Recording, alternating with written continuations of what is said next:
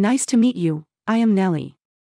I was born as Elizabeth Jane Cochran, one of 15 children, in Cochran's Mills, Pennsylvania, on May 5, 1864, but I am better known by my pen name, Nellie Bly. I have managed to accomplish quite a lot during my lifetime. I was a reporter who became rather famous because of my investigative journalism, working undercover from within a mental institute to expose its misconduct.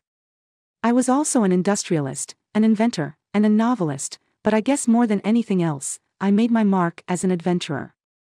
In 1888, I came up with a brilliant idea for an article.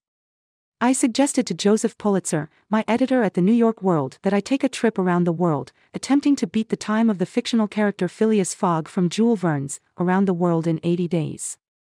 Eventually, I got a green light and started packing. Rest assured, you ain't seen traveling light until you saw my luggage.